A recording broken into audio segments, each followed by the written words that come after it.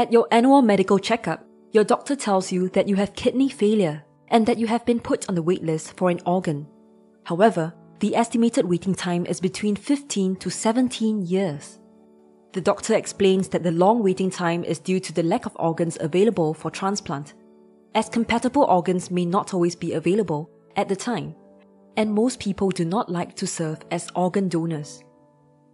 On your way back home, you think about the possible solutions, but by the time you reach home, you can only think of two solutions. The first solution is to wait for a donor. However, the waiting time is very long, and you might be too sick or even dead by then. The second solution is to kill someone and forcefully take their organ.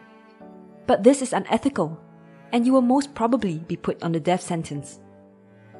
Is there really no other solution?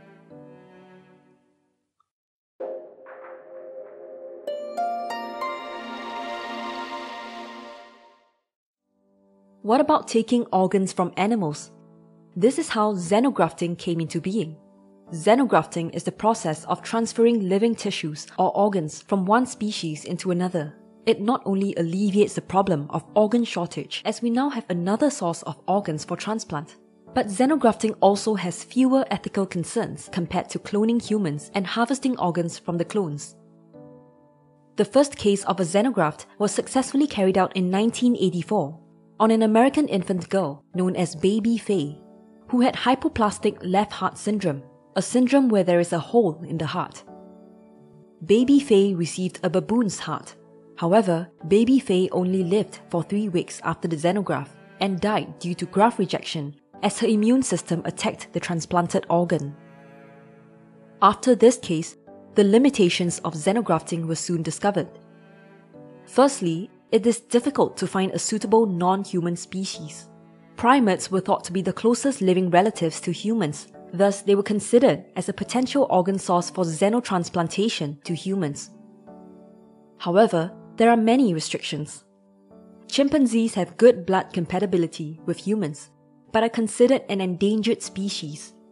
And baboons, though more readily available, are not compatible because they have smaller organs compared to humans.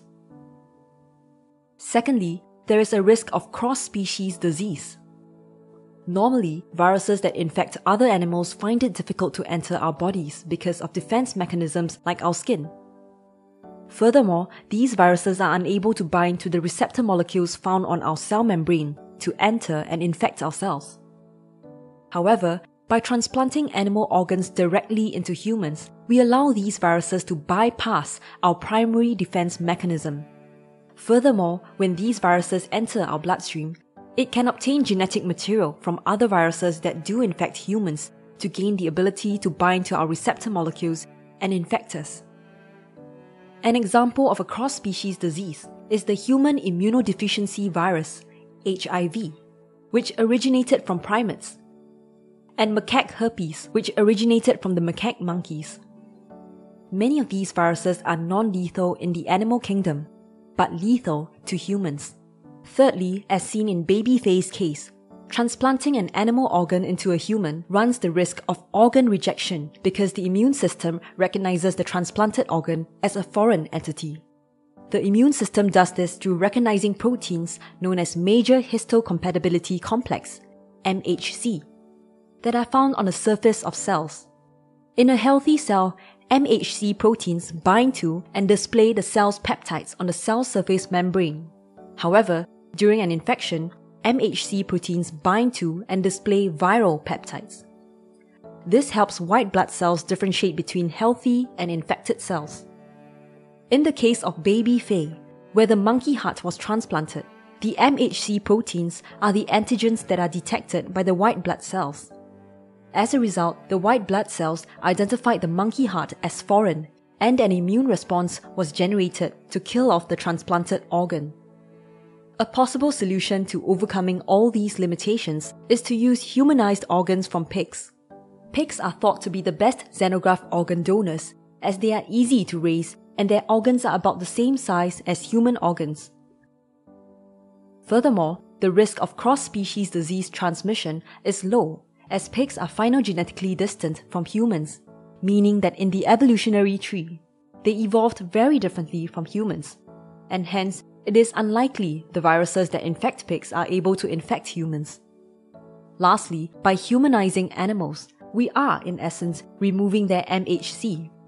By removing the MHC, there would be no antigens present in the transplanted organ, and our immune systems would not recognize the organs as a foreign entity. This reduces the risk of organ rejection and makes the animal organs relatively safe to transplant. In summary, we have discussed the problem of organ shortage, which has led us to seek for alternative donors. Next, we've talked about xenografting, where living tissues or organs are transplanted from one species to another, and what the benefits of it are. So, do you think xenografting is a viable solution to organ shortage?